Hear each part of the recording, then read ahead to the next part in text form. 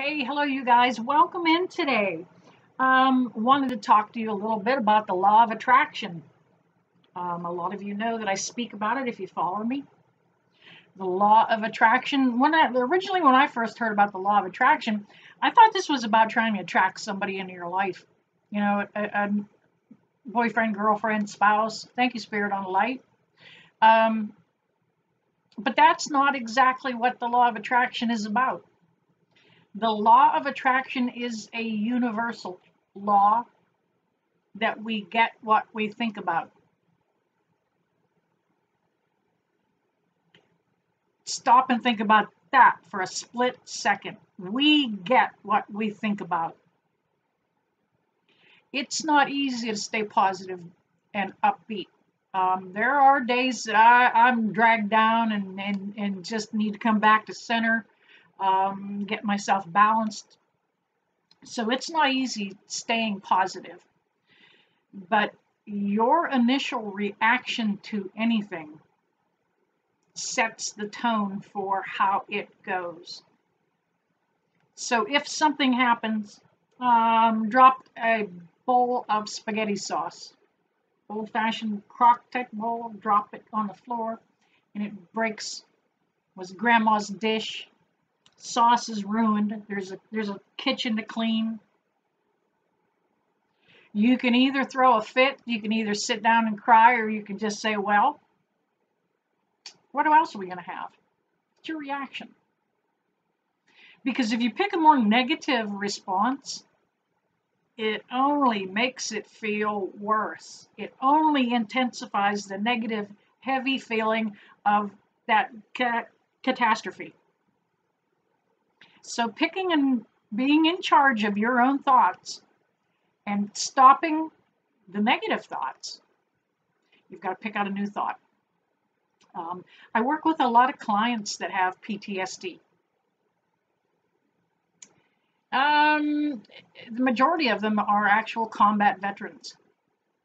And the exercise that I give them to avoid that first negative response is it's a little exercise about an old-fashioned jukebox.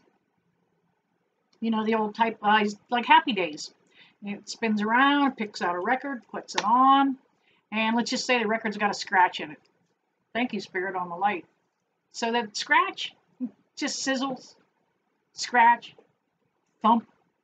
That's our response to whatever the thought is that's guiding us right then and there. Whatever the reaction is, that's us. The song is us. That's that bump, that skip. It's our mind. On the back of those old jukeboxes, there used to be a button back there, the reject button or the reset button. All right, song skipping, it's not getting a good response, nobody's liking it, you know, squealing through the speakers, so you hit that reset button, and that is you stopping that thought and taking the time to select a new thought. Don't stay with that thought pattern if it's negative, if you're angry, if you're heartbroken. Try to let it go. Hit that reject button on the back of the jukebox and pick another song. Pick another record. Pick a different way you want to handle it. Now, the law of attraction, the way this is leading into this, the law of attraction is literally we get what we think about. So now we're in a little better frame of mind. We don't respond to negativity near as often. When it comes to trying to manifest or bring good things into your life, how do you do that? How does the law of attraction work that way? You literally get what you think about. Okay, so if it's time to pay the bills and you're thinking, I can't pay the electric, I can't pay the insurance, I can't pay the taxes, I can't. Source hears you and will give you more can't.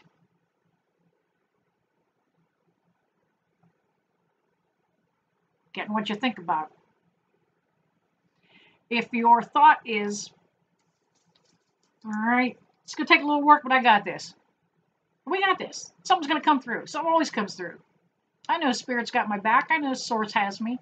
I know my God will never forsake me, ever. that's what you're going to attract. If you're somebody who is always waiting for the other shoe to drop, oh, good Lord, what could happen now? Car's broke. Roof's leaking. The dog comes, pulls up lame, something. What could happen next? Oh, dear. Waiting for that other shoe to drop. Well, you know what? If that's what's on your mind, that's what you're going to get. You'll get more things to worry about. You have to put yourself in almost a nirvana kind of blissful state. Just, don't worry, be happy. Actually, Bob Marley knew what he was talking about. Or was that Bob Marley? Who was that? Bobby McFerrin. Ooh, thank you, Spirit, for giving me that. Don't worry, be happy.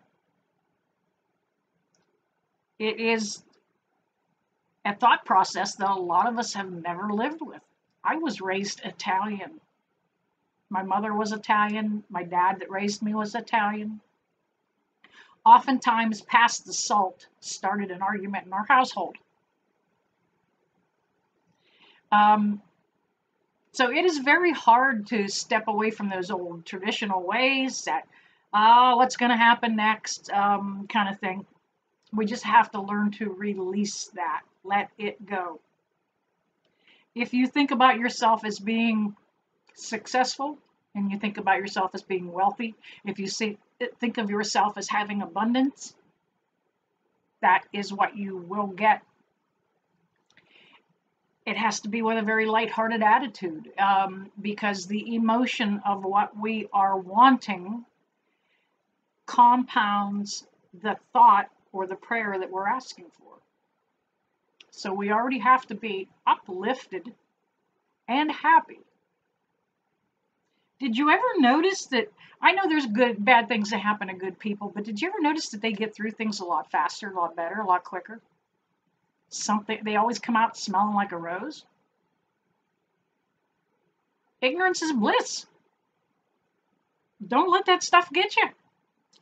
If you want to stay positive and upbeat, don't watch the news. Never works. Drags you down. Can't do anything about it anyway. All this stuff that's going on in the political arena, how has it changed your life? Can't do anything about it. Gotta let it go. Take Spirit on light. All right, you guys, getting off the soapbox, but I wanted you to understand basically how the law of attraction literally works. Our thoughts are what our God source sees and hears from us. And if we are thinking about somebody else's demise and somebody else not succeeding, guess what? We get that. Our life gets ugly. It gets sticky. You get held down in the quagmire of the heaviness. But if you're wishing better things for other people, even. Now, Source really takes a look at that. If you're passing love and light on to other people constantly, you will be rewarded. I am here to tell you, I am telling you, driving a new vehicle because of it. So, get that law of attraction. One good resource for that is Esther Hicks. Esther channels Abraham, and she speaks constantly of the law of attraction and how it works. So get that thought picked up. Get feeling better. Know there's light at the end of the tunnel. All right, you guys, I never leave you that I don't bless you with love and light. See you soon.